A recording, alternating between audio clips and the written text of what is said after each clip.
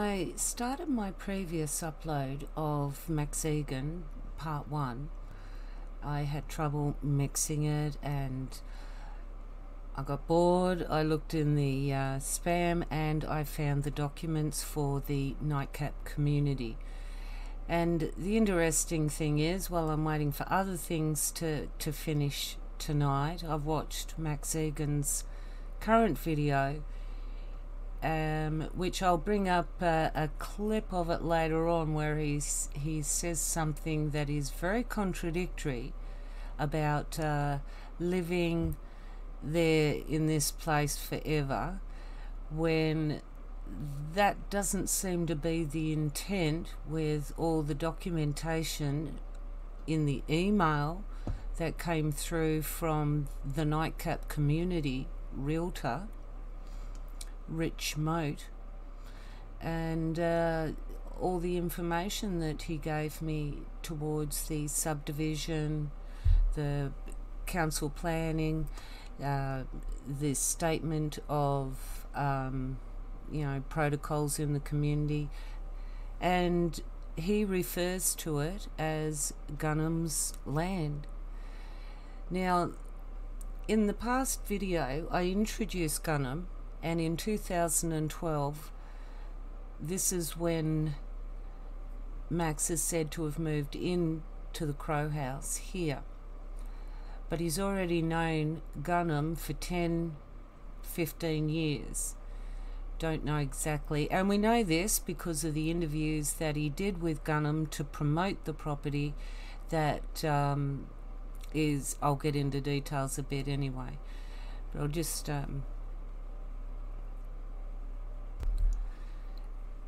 Now, if anyone's watched a Max Igan video lately, you'll know this is his standard format. Starts off with the peacocks, ends with the peacocks, or actually a clip at the beginning just to get you in the mood of feeling depressed and what gruesome thing that the man has got in store for you.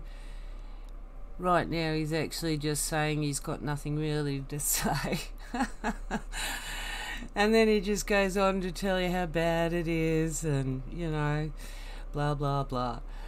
But the whole purpose of showing you this is because I've brought it up in the video where I got Max didn't like me talking about him.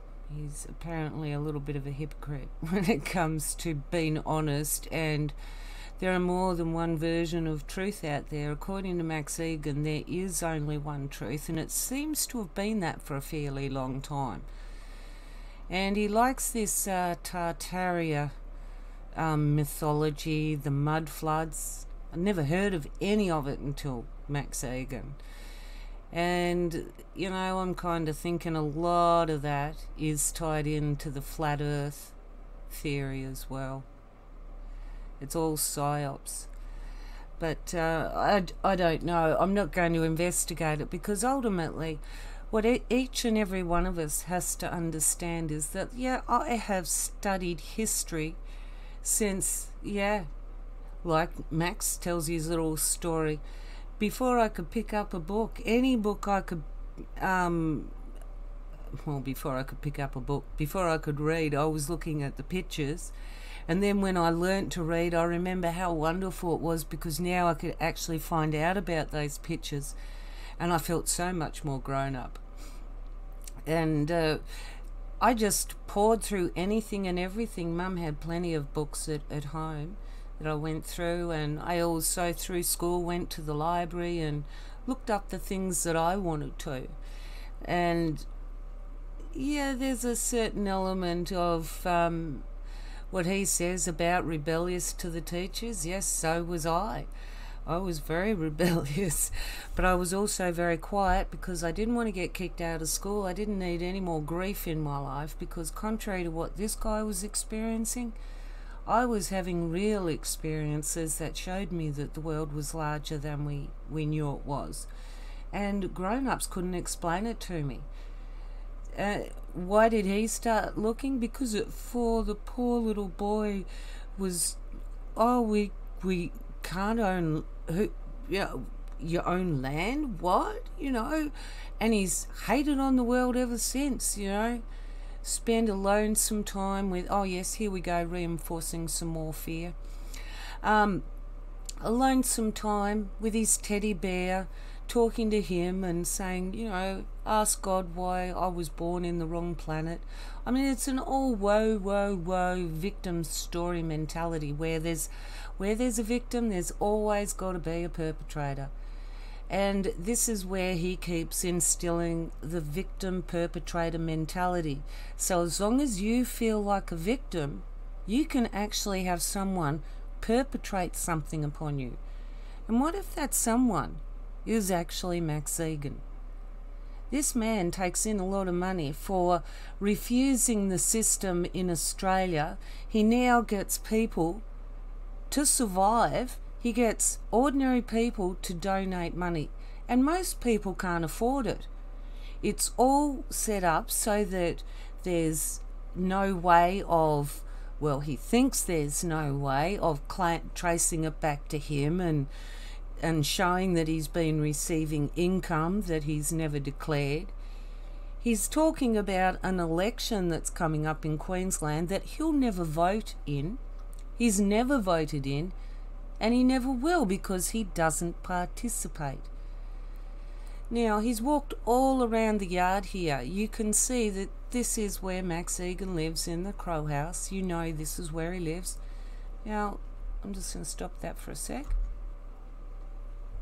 Take back a bit. Whoops, too far. Alright. See that porch there? You'll see the ladder going up. That goes up to that platform on the roof, or veranda or deck, on top of the roof that you climb up. That was also another distinctive feature in the video that Max got me censored on and got it pulled down off YouTube. One of the distinctive features about locating where this particular house is the deck on the roof, and you can see the stairs going up. The other distinctive features that I mentioned were this stand of trees, palms here.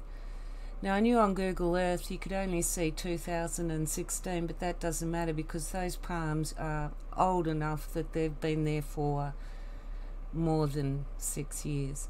And then as you swing round the yard, there's also the identifying buildings. There's also the hill behind the buildings where there's a thin stand of trees, but it's light on the other side. So that's indicating a cleared area. It could be low bush, but I assumed it was probably pasture, or it could have been even small cleared area for cropping.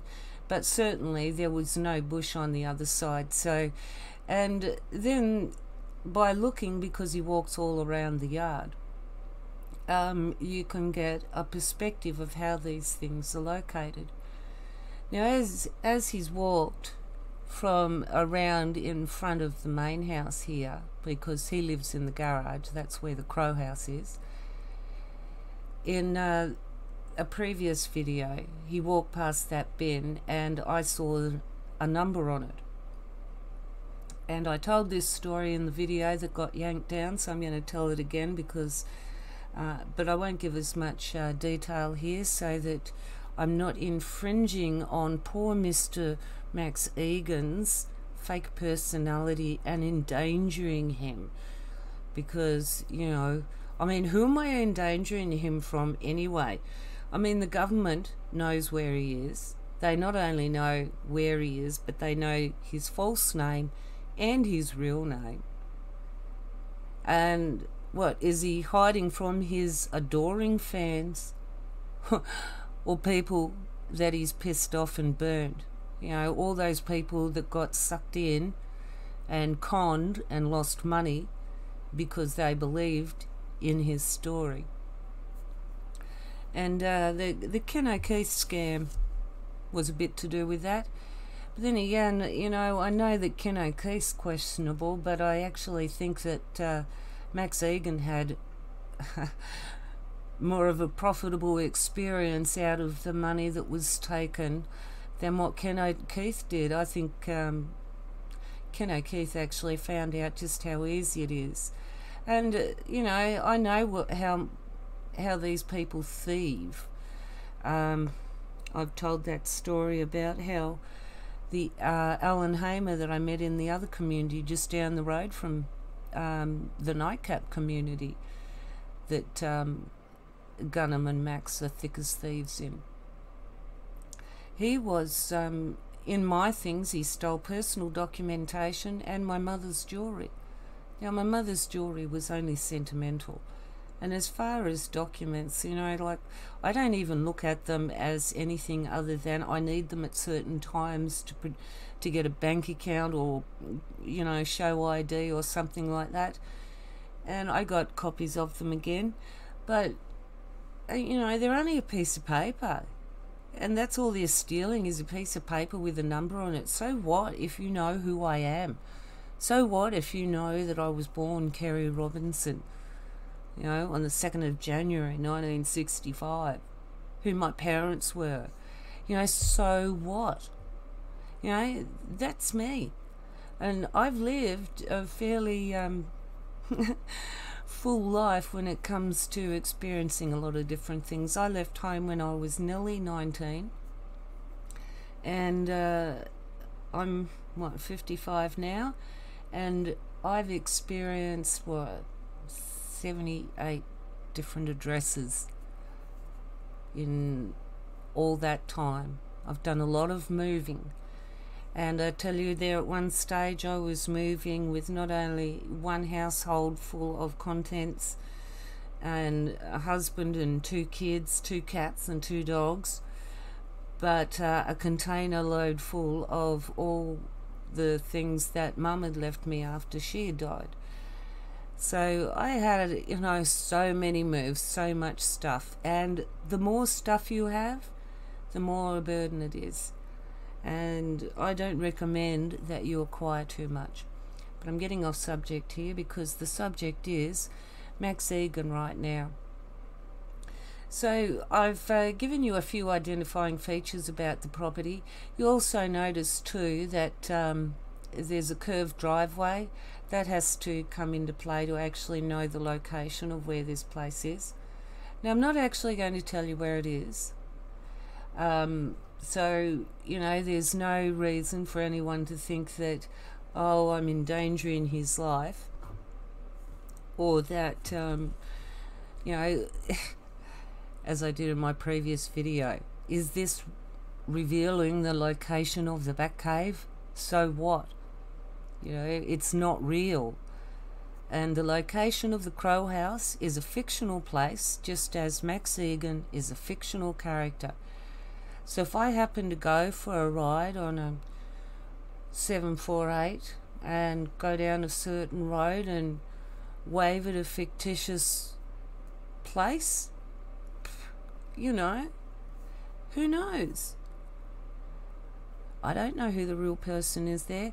I could easily quite find out though, because of his date of birth. It makes it very easy now to narrow it down to, I'd start in Adelaide at births, deaths and marriages, and if I didn't have any luck there, I'd go to Queensland. So, the thing is that ultimately there's not too many people that are born to Pauline and Bill, and let's assume that he gave out his real parents' name. Now, he talks about his uncle Maxwell Cotton. Now, I'm assuming that if that was part of his real last name, that he wouldn't give it out. But then again, if he's Uncle Maxwell, it's probably because that's his mum's brother. So his mum was probably Pauline Cotton, and her brother was Maxwell Cotton.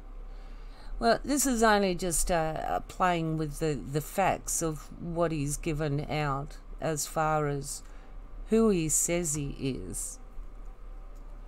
But that's only, when you can't verify a person's identity, that they actually exist, they can be anything they want. And as Max Igan tells you over and over again, I can tell you anything. I can tell you any truth you want to hear. I can explain it any way you want to hear it.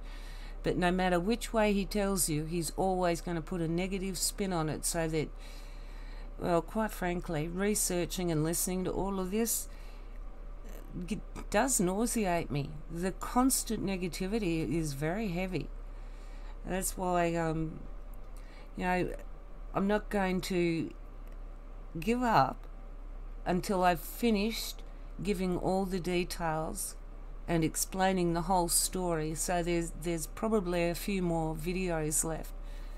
But this one I wanted to focus on this person that's living in the Currumbin Valley in Queensland that is hooked up with Gunham, or Mark McMurtry, and the Nightcap village.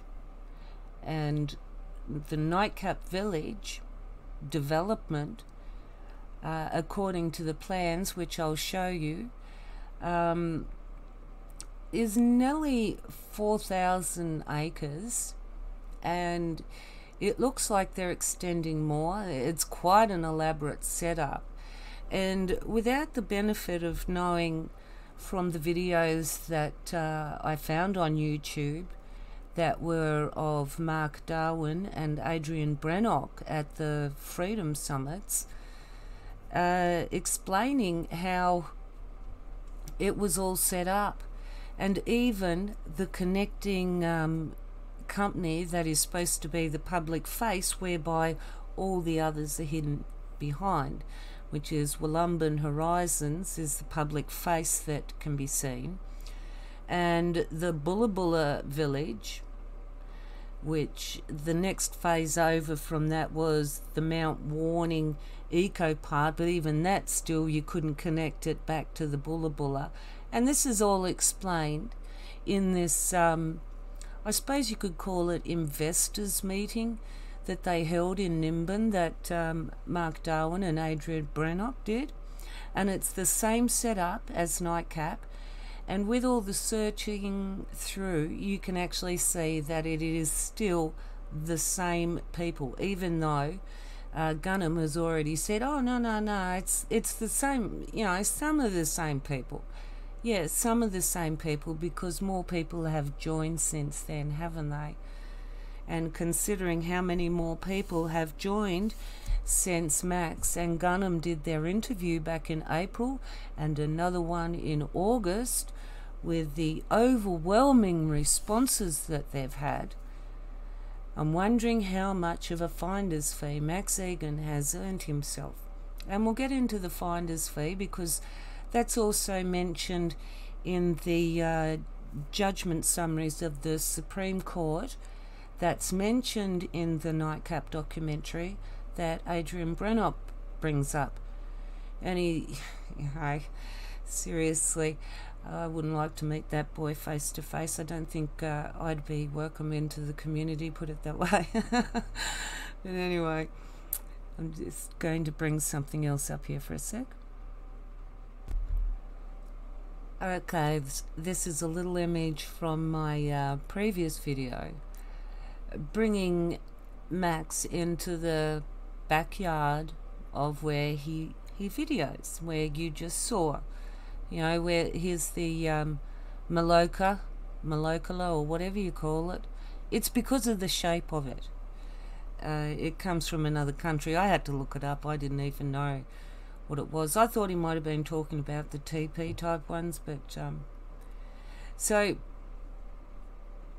this is an interview done with Gunham, Mark McMurtry, back in April 2020. Now, I want you to look at this image before I bring up the next one, because I have actually introduced the next one, because here is Mark McMurtry on the front porch of the place where Max Igan lives. And it actually looks like Max Igan's walked out into the yard and Gunham's just got out of bed and he's sitting there having his morning coffee, and he comes up and he goes, "Mate, do you want to do a video?" And he goes, "Oh, not now." And he goes, "Oh yeah, you know, raw's good."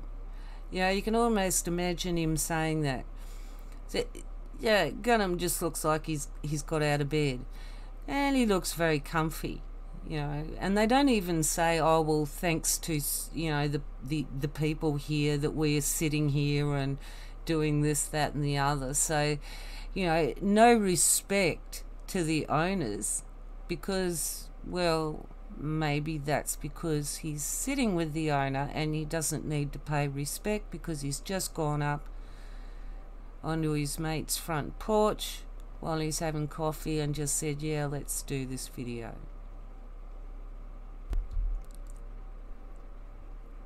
Okay, I have to have a little bit of fun. You know, I couldn't help but put the Batman one in, because every time I kept looking at these two, all I could see was Batman and Robin. You know, here's the rich Bruce Wayne, and Dick Grayson. You know, his poor buddy. Yeah, and you could imagine if they were old now, that's what they'd look like. So yeah, I grew up with old Batman and Robin on the TV. Okay, I even started seeing them in black and white, and you know, it was just so corny. I mean,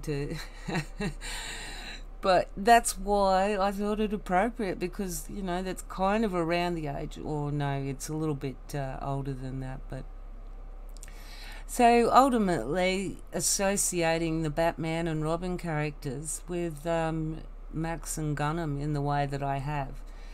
And over here I brought in the fact of Dave Onigs, who came in to visit and do a video, and he even made mention in the video about the secret location, and he gave this little grin as if to say, "Oh, can I say anything more than that, or should I have said that?"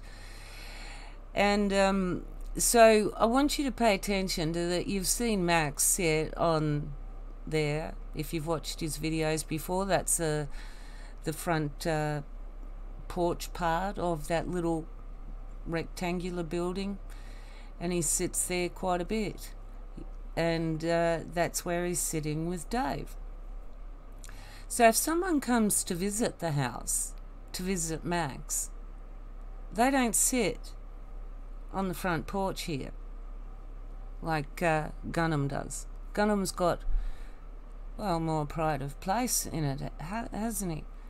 So you can see that guests of Max's don't go up to the front house. Now if you look at this video here that was also done of Mark and Max in April, you can see he's very relaxed. I mean, he is just making himself at home.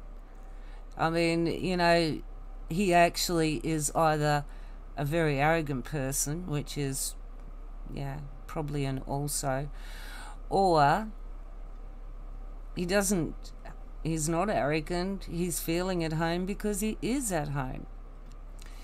And then after my last video that Max got banned, well, he said that he's passed my name on to the owner. And it's like, well, what do you boys expect to do with it? Because you're going to have to... Max Igan has got a fake name. He can't take any action against me because you have to be a real person.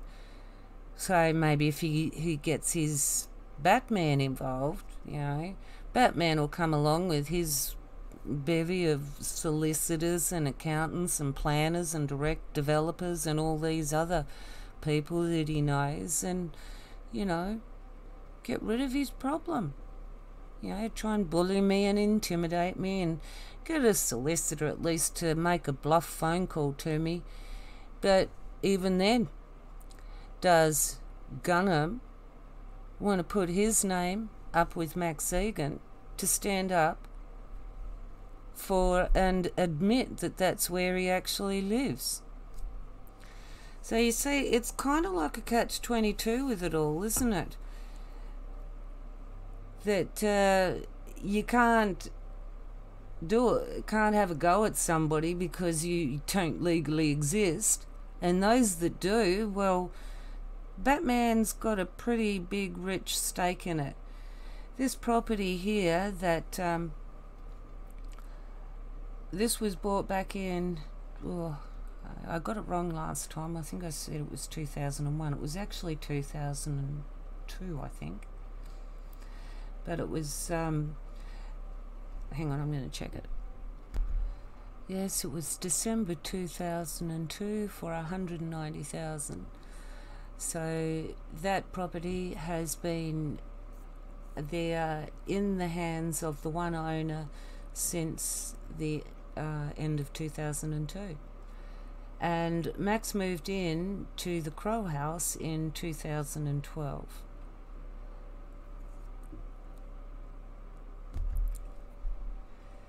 Now, Gunham associated with the Nightcap community and the video, looking up the purchase price of buying back the property that they lost through the receiver auction, and they had to rebuy it back basically because the contract had fallen through, the sort of rent-buy contract.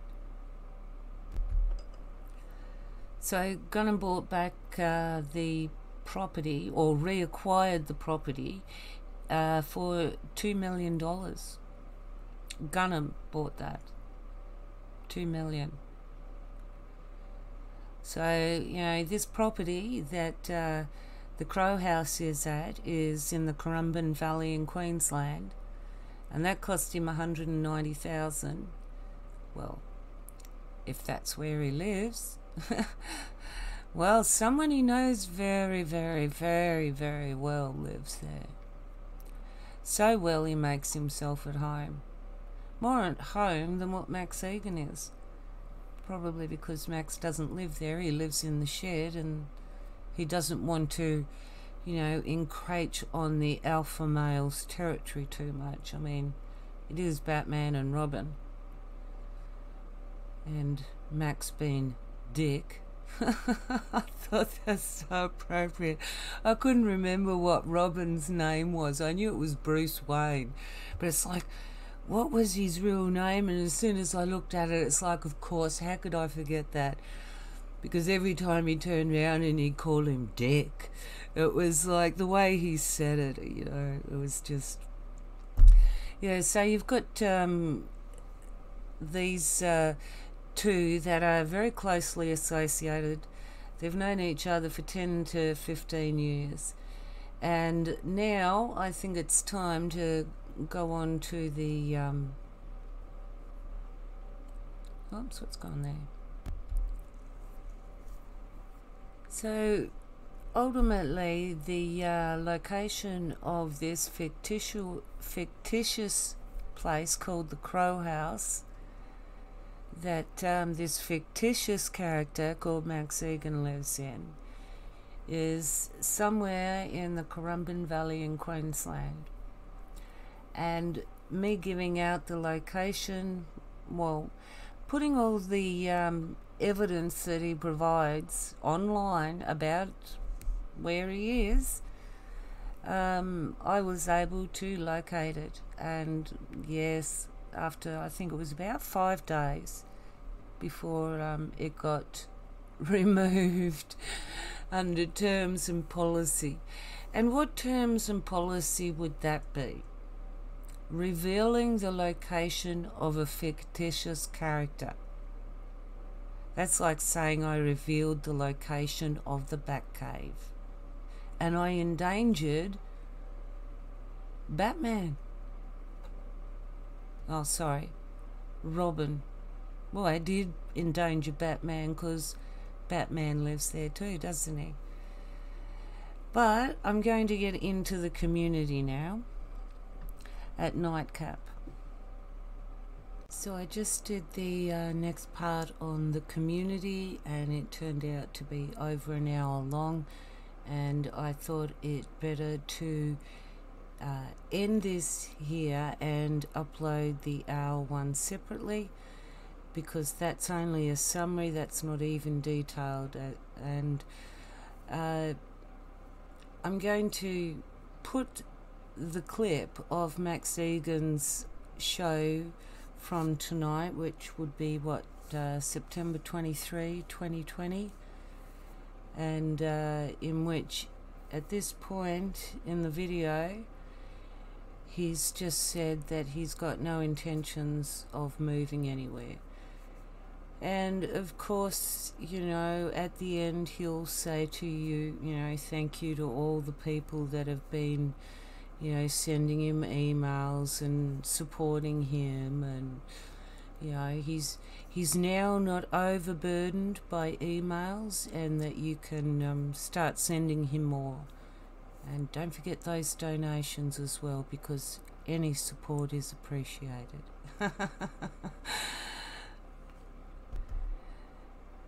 Now, if you notice that this is the very same porch that Max Igan is sitting on, that Dave Onig's sat on with him, because that's where guests sit, in this little place where he sits. He walks around and does his videos and doesn't interfere with the main house, unless he happens to be doing a video with someone at the main house, of course. So I'll leave you with the end clip of Max's latest show. I haven't got my screen record and everything figured out. I was going to just randomly go click, click, click, click, click through and let you listen to what he talks about, because by the time you get to 11 minutes, I mean, look, I'll just give you a quick through on the images. Alright, walks out into the garden. It's all doom and gloom. He's talking about, you know, oh, it's bad, control, doesn't know what to say. And then, oh, look, all horror and terror coming in. And, oh, bad, yeah, bad. Oh, more bad things, bad, yeah, more bad. Oh, but what can you do? What can you do? Really, what can you do? They're going to attack the babies soon. And why? Well, he's got all these nice images coming up. Come on, maybe they're after that. Let's get him up a bit further. He's got all these good looks on him. He looks like a bloody garden gnome half the time. Don't mean to be unkind, but he does. Where's his one of little Danny Hunchback, as he calls him? Oh, there's plenty of pictures of him in the Danny Hunchback. It's probably because I've recording and the video hasn't caught up with it.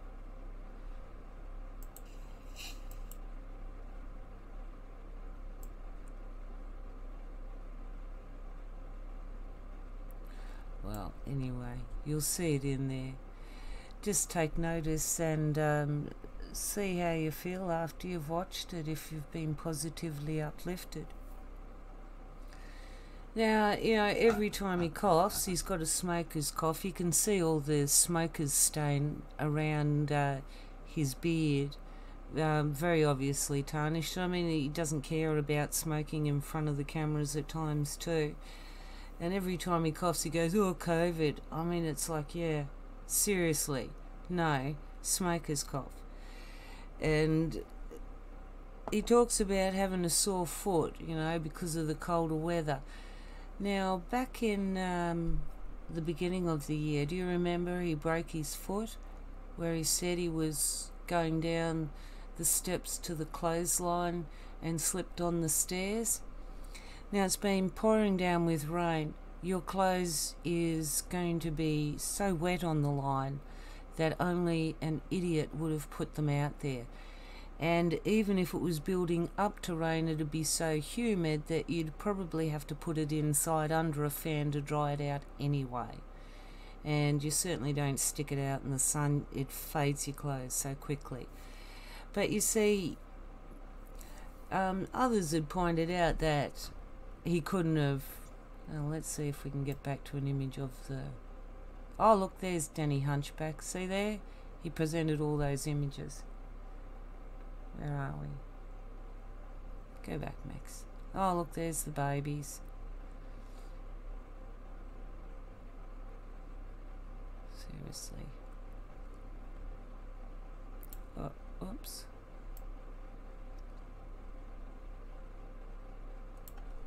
Okay. So it's not the best shot, but it'll do. Down behind are the stairs. He's supposedly walked down these stairs, slipped in the torrential rain, going down to the clothesline to get his soaking clothes, and as he's doing it, because he's going to Acapulco and he needs dry clothes to pack in his suitcase. Yeah, that makes a lot of sense, doesn't it? He slips on the stairs. Now, I've slipped over, and recently, well, a couple of years ago, I broke my scaphoid in my hand, and I've had problems with it ever since, because the most natural thing when you are falling is to put your hands down. And there are certain things that are going to hurt if you are falling, and especially if he's falling down the stairs. If he didn't fall, even if he fell forward, he'd put his hands out to stop him. If he's falling back, he'd put his hands down to stop his fall. So no matter what, your hands are going to have something to do with it. But he says he smashed his foot open. Now, when he did his video on his Comfrey Miracle Healing, you could see that he did actually have swelling in the foot. Now, to get x-rays done without any Medicare and all the thousands of dollars and everything that it would have taken to get the x-rays, the hospital to service, you know, the doctors, painkillers, crutches, moon boot, all of that. But the thing is that he certainly didn't do it by slipping down the steps. That damage to his foot is very recognisable for someone that has kicked something and hurt their foot doing it. And I know this because at times, you know, I've kicked something because I thought, oh, damn, and I've just sort of kicked out to just sort of kick the bottom of something, and it was like, oops, okay, that wasn't very smart. And then I, spend a little bit of time regretting it. Now, mind you, that would have to be some serious kicking to do that, to split open all the way he described it. His toes must have been hanging off. There was that many breaks, and they were looking at putting pins in again. At what hospital with what Medicare? Or no, all that cash that you went down there and got all those medical bills in the thousands and thousands of dollars. You couldn't drive because of the foot, so did someone else drive you, or did you call an ambulance? Because just calling the ambulance without any, medical ambulance insurance in Queensland, and you're not paying the electricity bills, so are they still billing it through the electricity? I don't know. So that would be an expensive trip for you if you had to pay for that. So all of these things that he brings in that just don't make any sense if you stop and think about it. I mean, yeah, look, even if I know that when I've been playing football, I've hurt my foot. You go to kick the ball and I kick it wrong. I always kicked it wrong, and I always hurt my foot. Mind you, I didn't do to my foot what he did, but the only way you can get a foot like that is to kick something, and that's why the toes are like that, is because they took the brunt of the impact of whatever he kicked. But he can't tell you that because he's supposed to be this very evolved spiritual being with all this wisdom, even though all he does is keep repeating the same fear. And I don't want to leave you with that fear. I just wanted to tell a couple of things too.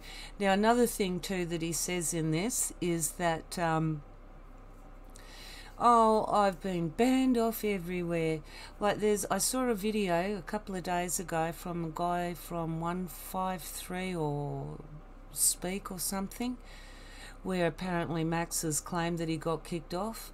This guy was really pissed off because this is the guy that apparently, is involved with it.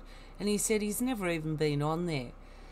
But in this video, Max talks about how he tried getting on Telegram, and he made a big deal about getting onto Instagram, but because it requires a phone and you can't do it on your desktop or laptop or whatever, so that's an excuse of why he can't do that. Then he gets into this, then people sent me Telegram and I installed it, and then the first thing it said was, I need to link it to my phone. Now, I'm going to tell you that that is absolute down outright bullshit. As soon as he said it, I knew that was bullshit, because I've got Telegram on my laptop, my desktop. And it never, at any stage, I installed the downloadable desktop application, installed it onto my computer, opened it up, joined the groups that had already sent me an invite, and it was done. I don't even have I've got a mobile phone, but at the moment it doesn't even have credit on it. That's because I don't use it, and it's like, it's there. When I need to use it, I'll put some credit on there. So it's not a device for me. So when he says that you cannot use Telegram, and that's just an excuse. There are lots of excuses with Max Igan. Lots and lots. But the thing I find very interesting too is that while I'm waiting for the screen record to open up, because I was mixing the long, the hour-long one that I was doing, that I'm going to upload next, I was watching the beginning. I thought, well, look, I'll just watch a little bit of this Tartaria. And look, after I watched about 10 minutes of it, I couldn't handle anymore, because, I don't know, it starts out as, first of all, Tartaria is kind of like a play on Tartarus. That's out of Greek mythology. That's in the underworld, okay? And then he starts talking about the Tartar, and I'm thinking, hang on, I remember that when I was a kid. Because, as I said, Mum had plenty of books, and she also had old books that people had given to her. And I've actually got some really old books that, if you want to know how to tan your own hide and live how they used to live before any modern conveniences and do everything for yourself, they used to put out a yearly almanac with all the handy hints so people could do all these things for themselves. Now, people shared their information. So, but anyway, these Tartar, I'd heard of them. Now, I can't check back on those books because, I had more books than furniture to carry around there at one stage, and I had to get rid of them. And because the way I look at history is that, look, you can learn so much about the history, and that's good and important to give you an understanding of how you get to where you are now. But so much of our history we are never going to know. We're only going to be able to guess at. So take from it what works with us, and move on and bring that knowledge that you learnt from it into the present. Because the history is something that cannot be changed. The past is just merely a reflection of what might have been or what could have been. You want to live more in the now moments, where you can make choices in each moment that affect the future of not only you but all those around you. So you don't have to be constantly living in the past looking for the answers when you already have them, just simply by the choices that you make and the emotional content that you give in, or investment that you put into something. You know, when I was a lot younger, I used to get emotional about everything, and Mum used to say to me, look, you're going to wear yourself out if you take on every cause. Well, she was right. You get to the stage where there are so many wrongs that you feel that are out there, you try righting them all, but you try taking them on from a perspective of idealism rather than realism. And I knew that it was not something I could achieve alone. That's why I went into alternative communities. But then I realised even they didn't have the answer. It needs to come from the whole evolution in the change of the mindset of humanity. And a lot of that is happening now. I mean, my daughter told me about someone she knows, her boyfriend's sister, who's actually 13 years of age. He's actually 25, but his sister is no, it's his sister's, that's right, it's his nephew, his niece. So I'm getting confused here because yeah, I got issues with the boyfriend, so but it was so terrible. She was telling me that the boyfriend's niece, she's 13 years of age. About a month ago, she tried overdosing and killing herself. And then yesterday, my daughter told me that she's tried doing it again. And the thing is that her mother, the boyfriend's sister, is not able to give any kind of attention to the kids because she's working from home and it's all about her and her career and getting that done. And you know, it's just these issues were existent before the lockdown, but this is something that is really affecting people, and nobody, I mean, the mental health system was already in crisis before COVID-19. And once COVID-19 hit, it's an even bigger crisis. And they are ill-equipped to deal with it because, seriously, the mental health system needs to go and see a mental health system to get its head right. Because so much of what it does to people, you know, defining each particular quirk and peculiarity about people as something that is wrong. I mean, so what? We're not all the same, you know. Yes, there are people out there that I would say are mentally unstable. I have met some of them. And as much as what they are like that, you know, like this one guy, Adam, you know, sometimes he drives me crazy and I tell him how much he pisses me off. But on the other hand, if someone's turning around and saying what a bad father he is, I'm going to turn around and say piss off.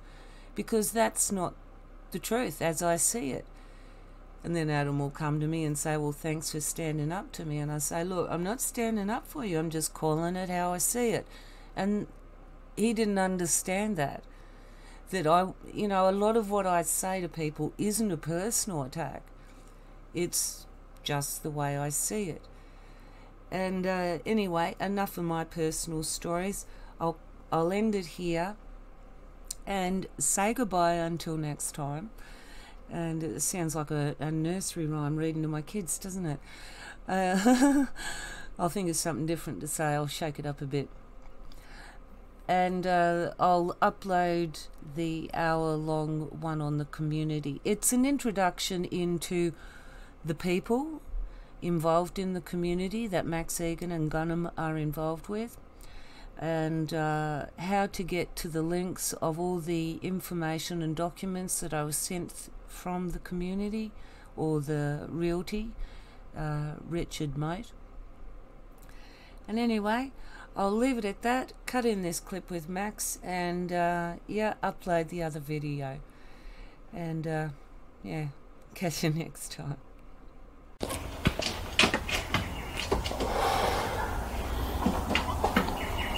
Hey Billy,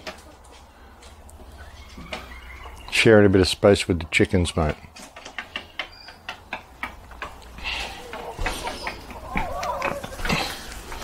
Hi folks, I don't really have much prepared today to talk about. I just thought I'd come and check in with everybody anyway. I think it's good to do that sort of thing. Keep it regular. I'm kind of sick of talking about COVID, to be honest. I'm sick of talking about this pandemic. But it's dominating our lives so dramatically and so drastically at the moment. It's hard to shift focus away from it, unfortunately. Things are getting worse and worse in Victoria. I mean, the legislation, the omnibus legislation that Daniel Andrews has introduced is absolutely outrageous. You know, being able to appoint anybody, they don't even have to be public servants, just anybody, you know. If you're an officer of the law or you're someone who is an appointed officer and you need no qualifications to be an appointed officer, then you can basically appoint anybody else to be an officer.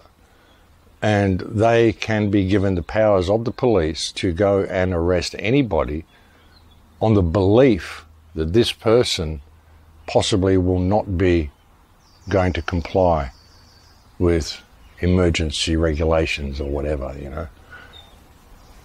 Quarantine measures, you know, COVID guidelines. Just on the belief that this person may not comply. A citizen can go and arrest a fellow citizen. Brown shirts on steroids, folks. It's unprecedented, this type of legislation. And once a person is arrested, they have no legal recourse. There's no trial, there's no lawyer, there's no one they can appeal to.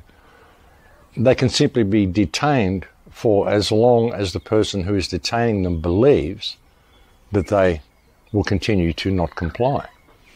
You think about it, you know, I'm going to arrest you because I believe you're not going to comply. And the longer I hold you, the more frustrated you're going to get and the angrier you're going to get, and the more I think you're not going to comply, so the longer I'm going to hold you. You know, I mean, this is unprecedented. We haven't seen this sort of stuff since Stalinist Russia, Mao Zedong's China, Pol Pot, Idi Amin. They didn't write it down as legislation though, they just did it. Daniel Andrews is literally writing it down and calling it legislation, and people are going along with it. The police brutality in Victoria is just over the top. One guy just questioned, you know, about the masks, you know, the mask legislation, mandating the wearing of masks, which is bad for your health. One guy apparently just asked the question, you know, why do I have to wear the mask? And the police reaction was just over the top.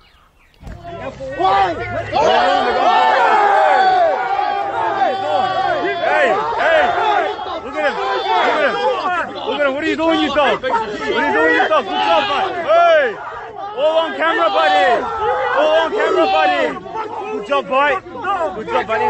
Hey! Back up! Back up! Hey! Tough guy, huh? I mean, you ask a question to the police these days, and the response is that you get 6 armed men, thugs, jump on you, beat you to the ground, drag you off and put you in a cage, and you have nothing that you can do about it. Probably issue you with a fine. If you're issued with a fine, I mean, if this guy's issued with a fine, absolutely don't pay that fine. Challenge it in court and say, hey, I simply asked a question and I was set upon by 6 armed thugs who beat the shit out of me, threw me to the ground and dragged me off and put me into a cage.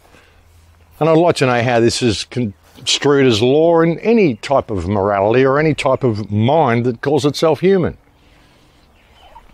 It's ridiculous, folks, absolutely ridiculous.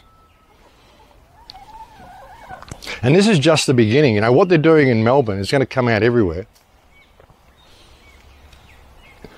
COVID, folks. Look out, he cleared his throat. It's COVID. Bit of COVID in the foot today too. It was a little cold last night. I find where I broke my foot, a little bit of COVID comes out in the foot in the colder weather. But yeah, it's coming everywhere. You know, the Chinese model, they had to find a way to bring it into the West and make it believable. Victoria is simply the stepping stone. Also, there was a statement made by Daniel Andrews in 2017. I think it may have been a tweet or a Facebook post, where he mentioned something about, I'm paraphrasing here, I'll put it up on the screen for you to read, but he mentioned something about the people of Victoria are all going to be participating, or all the babies in Victoria will get a chance to participate in an unprecedented medical experiment for the first time ever, and it's all being run here in Victoria. And here we have 2020 and 2021, and we've got all the babies in Victoria are currently involved in an unprecedented medical experiment. Yeah, folks. But you know, it's just finding a way to bring it into the world, bring it out into the West. And Victoria is the stepping stone.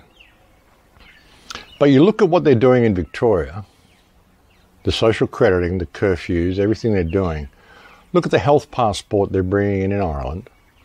Look at the rule of 6 they're bringing in London, and they're talking about locking the UK down again. I don't know if they've done it yet, but they're talking about it. There's other countries as well, such as, I think, Paraguay, Panama. I'm not sure how Ecuador is now, but Paraguay and Panama, Peru. A lot of countries are really in a brutal state of lockdown. And there's lots of people talking about the second wave, when there wasn't even a first wave. And I'm expecting it to come to Queensland. They've opened the borders a little bit. They've expanded the border bubble. These terms, mate, the border bubble. Yeah, and so a little bit further south, people from New South Wales can come into Queensland. People from Byron Bay and Ballina and stuff can come into Queensland now. They'll use this as a means probably to say how the virus came to Queensland. We have an election in Queensland next month, a state election. And I guarantee that if Anastasia Palaszczuk gets elected again, she will lock the state down, or at least sections of the state down, the way she's locked, or the way her parasitic cohort in Victoria has locked down Melbourne. And Melbourne is just, you know, it's like, this is like Kosovo or something, folks. It's unprecedented what's going on in Melbourne. You know, Melbourne has gone from what they described as the world's most livable city to 1984 and Brave New World on steroids in the shortest amount of time I've ever seen anything happen anywhere. It's absolutely unprecedented. And Dan Andrews has gone completely insane with power. Just got to look at the guy's eyes. Photographs of the guy recently, he's got that wild-eyed look happening, you know. He's a psycho. He's a completely psychotic individual who has lost all grip on reality. I'd really like to know what data he's using to justify this lockdown as well. Your tail's getting pretty long there, Billy.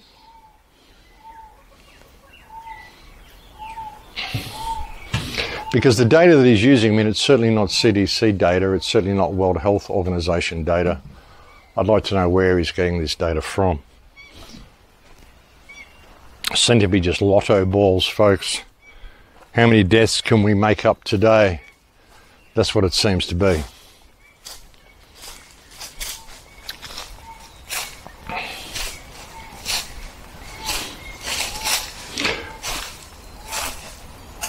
Over the next couple of months, like through October and November, I think we're really going to see the ride begin. I think everything that we've seen up to this point has simply been in preparation for that. And I think that's what we're going to see in October or November, maybe the 5th of November. Remember the 5th of November. Could be a good day to do things, you know. It wouldn't surprise me if they were to pick a date like that. I don't know what it's going to be though, but it's going to be something unprecedented. Something that's going to make 9/11 look like a walk in the park. I don't even know whether it'll be a terror attack or anything like that. I don't know whether it'll be any type of war. I don't know what they're going to stage, or I don't know what is actually coming. But something really big is coming. And as I've stressed so many times, you know, we get to a point where you've got to really see the writing on the wall, folks. I mean, it's a huge opportunity. It's a time of huge opportunity for freedom. But I think this system has to completely crumble before that's ever going to happen. They're really pushing to create their whole technocratic new world order. And a lot of people will go into that, but you know, I can't see how it's going to survive. I really can't. But the only way it's really going to not survive is through some major form of upheaval. I mean, you want to know how to really stop the whole thing from coming online, how to stop this whole control grid in its tracks right now. Like I said before, folks, shut down the internet. Think that's going to happen? Of course it's not going to happen. I mean, the internet's been great. It's done wonderful things. We've had access to all sorts of information. I couldn't be talking to you. You know, I've met so many people around the world. I've traveled to so many places, lecturing, done all sorts of things.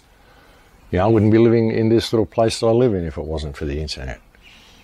You know, it's just a little rental that I live in, but hey, I'll be living here forever, I would say, folks. I can't envisage myself ever moving from this place. You know, it's done wonderful things for us, the internet, but by the same token, we've given our dependency over to it so much, and it is becoming such a controlling aspect of our lives. And now with this whole technocratic tracking system that's coming online, well, it's set to become even more a controlling aspect of our lives. You know, and if you shut down the internet and shut down the televisions, the whole pandemic could go away. All we'd have would be newspapers then, folks, like it used to be in the old days. Newspapers, possibly radio, you know. And be an interesting world, wouldn't it? You know, if we didn't have the fear campaign being generated by the media, which is just over the top, fear, in every aspect of our lives, most of the problems in the world would go away. I mean, you know, when you're kind of there in your space, I mean, out here, I wouldn't even know that there was problems with the world. You know, I don't realise it until I go into town. And then even when I go into town, most people I talk to know it's a fraud. There's only one person that I've spoken to, and I speak to everybody, every shop that I go to, and I go out almost every day. But every shop that I go to, I talk to people about this, and they go, you know it's a fraud, don't you? And they all know it's a fraud.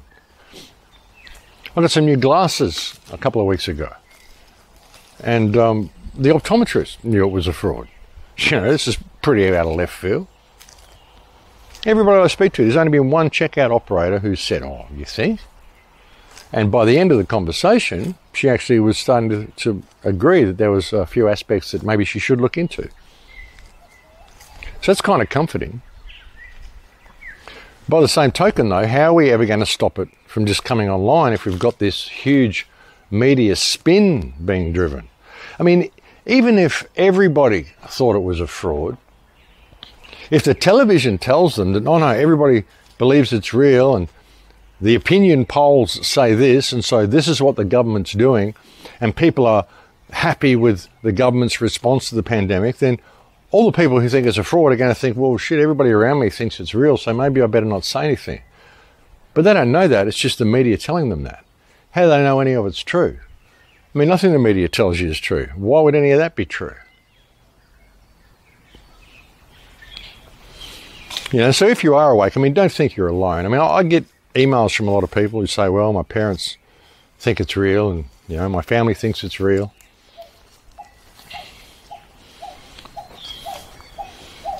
Don't despair, though, folks, because there's a lot of people who don't. And look at the US Revolution, the American Revolution. It only took, you know, 1% or 3% or something, some ridiculously small amount of the population to win the revolution. So it's not over yet. The big problem, as I said, is the breakdown of the food chain, because even if people do wake up if they haven't got these supplies in place and they haven't sort of read the writing on the wall and got themselves ready for what's coming. Well, you know, like I said, we've got to get to that point where we see the writing on the wall. We realise that a lot of people aren't going to wake up. A lot of people will, a lot of people won't. But however it goes,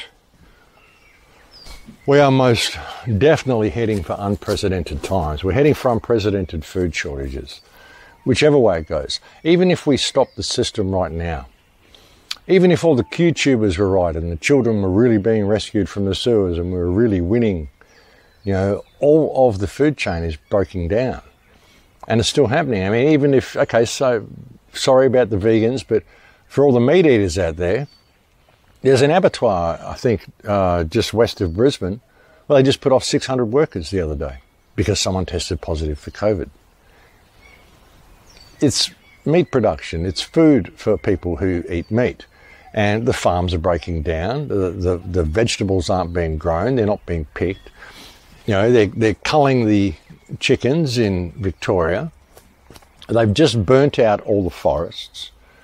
They're breaking down the food chain, folks. It doesn't matter what you eat, whether you're a vegan, whether you're a meat eater, whether you're a vegetarian, what you eat, whatever it is you eat, they're making sure that that's going out of production. Okay? Abattoirs, farms, grain storage, rice production. They're saying Australia will run out of rice by Christmas time.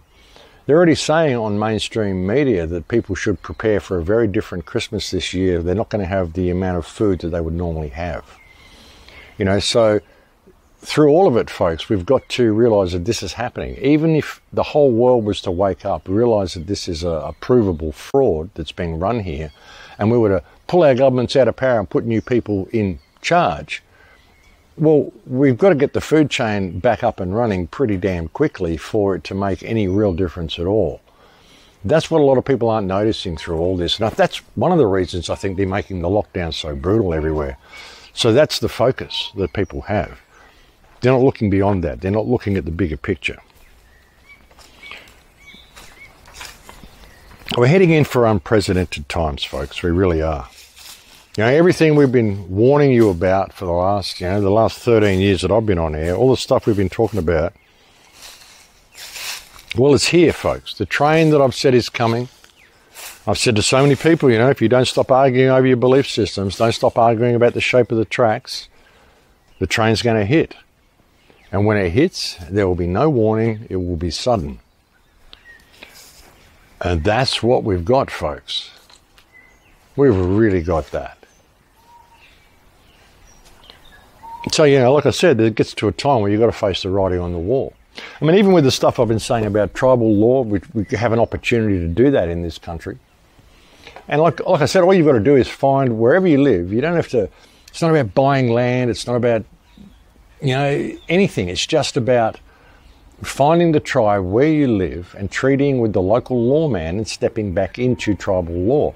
But even if we do that, you know, when you see the level of brutality that's being meted out to the people by the police, these people have no respect for any type of law. They're not going to respect tribal law, you know, and ultimately they're the one with the most powerful guns. So where do you go from there? You know, without a huge mass awakening, it doesn't matter what law you try to step into. I mean, tribal law is an option if you can get somewhere on tribal land and treaty with the tribal people. And in most places, this is going to require doing something like going to Arnhem Land or something like that. I mean, you know, it's a huge change of lifestyle for people. You know, it's difficult to do when you're living in the city. I mean, we could do it, but we need massive amounts of people to do it. And what people aren't even noticing through that, again, is the breakdown of the food chain. And so this is, I mean, all the remedies that I've suggested over the years, you know, the building of community, I've been saying for years and years, your most powerful asset is the people around you, your neighbours, because when we get to this time, if you've got a good connection with the neighbours around you, then you're all going to be able to stand together, you're all going to be able to support each other, and we're going to be able to get through this mess. I've been telling people to grow gardens. You know, I've been doing all sorts of suggestions for so many years. But it's got to the point now, you know, where we're heading for an inevitable conclusion, and it's going to be what it is. There's going to be a whole bunch of people that go the way of the technocracy. There's going to be a whole bunch of people who don't. But again, there could be something unprecedented happen that stops all directions. So yeah, interesting times, folks, interesting times. You know, and what you've got to do at the moment, as I've said again so many times recently, is really look out for yourself. Look out for yourself and your loved ones. Make sure you're in a place of spiritual and moral high ground, you know, metaphorical high ground. I'm not expecting a flood or anything when I say get to high ground. It's just what I'm saying when I say get yourself to high ground is, you know, get yourself a supply of food, get yourself in a position where you can kind of weather the storm that's going to come. And be prepared to spend a lot of time where you actually are right now. Don't expect to be traveling much or even being able to go shopping or do too much at all. I mean, if you're going to need a health passport and all sorts of things to even be able to go to the local supermarket, well, I certainly ain't going to be going there. So, you know, we're heading for unprecedented times. It's just going to be interesting to see what's going to unfold in the next few months, folks. It really is. But yeah, just a bit of a sharing of thoughts today. Like I said, I don't really have a lot to say. I just wanted to check in with everybody, let you know that everything's okay. I tend to get emails from people and they wonder where I am if I don't post a video for, you know, more than about 3 days. And like I said, it's kind of weird because I'm sick of talking about COVID, but it's controlling so many aspects of our lives. You know, I mean, I'd like to talk about history. I'd like to talk about all sorts of things. I actually had a good interview with someone the other day where we touched on history a little bit. I did a couple of interviews on Instagram as well. I did one with Tristan, the guy who organised the rally in Brisbane. There's another picnic actually happening in Brisbane on the 10th of October. I'll be there having a picnic with Tristan and Dave O'Gnees. A few people have asked me what time it will be. I'm not sure. I think Tristan will be releasing a video soon. But he did an interview with me on Instagram. And I did another interview with Matt Lawson on Instagram as well, which is an interesting platform for me. I've got a page on Instagram, but I can't figure out how to actually share the interviews on my Instagram page. I've never even been able to figure out how to post a picture on Instagram or anything, folks. I can't see any means of doing it. I think you actually, it wants you to use a phone, I think. I mean, I go to Instagram on my computer, and there's just no option there to do anything like that, to upload videos. It just tells me to get the latest app. But of course, the app is not compatible with my machine because it wants me to install it on a cell phone, and I don't have a cell phone. So I find Instagram to be an incredibly dysfunctional program, but there's a couple of dysfunctional website, but there's a couple of interviews. You'll find links if you go to the crowhouse.com and look in my radio archives. You'll find a link to an interview I did with Matt Lawson. I can't find the one that Tristan posted, but apparently it had quite a few views. I'm not sure of Tristan's last name offhand, but there'll be a video coming out soon which will talk about the picnic that we're going to have in Brisbane on the 10th, and I will share that for you. Maybe I'll send it out via an email or something like that. Like I said, I've never really been able to figure out Instagram. I can't make head or tail of it on my computer.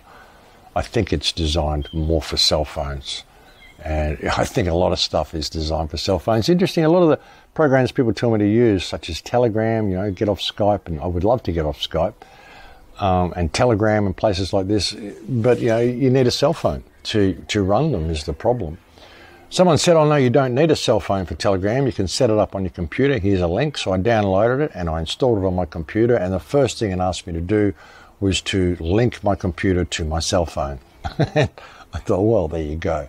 You know, the reason I'm downloading it for the computer is because I don't have a cell phone. Doesn't this kind of defeat the purpose? So, you know, I think a lot of this stuff, folks, it's all about getting you trapped into the grid, getting you dependent upon this stuff. And when you look at what they're going to do with the cell phones, look what they're going to do with the health app on your phone. If they can get this hydrogel into you through the vaccines, I mean, where they're going with all this, folks, it's next level stuff. It's really next level stuff. So, yeah, I mean, it wouldn't it be great if there was an EMP or something from space and all the technology was fried and there were no post-70s vehicles and no post-70s technology at all. Wouldn't that be an interesting world to fall back into? I think if we did, we'd suddenly find that the entire pandemic went away. Wouldn't that be incredible? But anyway, folks, I'll leave it there for now. Thank you for the incredible amount of kind emails that I get from people. The emails have slowed down a little bit now, which is great, and I can get a few more emails now if you want to send some to me. And thank you to all my supporters on Patreon, and just thank you to everybody who continues to, spread this word. That's the best thing we can do, I think, at this stage, folks, is spread the word. And stand tall, stand strong. Stand up in the face of this, folks. As I've said before, we're about to be tested. So, we have to be able to face what's coming without flinching and just stand our grounds. And that's what I intend to do. And in a way, I'm kind of glad I'm here for the big finale. I'm glad I'm here for the final event. Imagine if I'd done all this research for my whole life and then I missed the big event at the end. That'd be a drag, so yeah. No stake in the outcome, folks. Interesting times ahead. Stay safe, stay strong, and I'll look forward to speaking to you again soon. I'll be back in the next day or two, bring you another message. Hopefully it won't be about COVID, but hey, I don't know, see what the world's going to do. But anyway, take care. In Lakesh.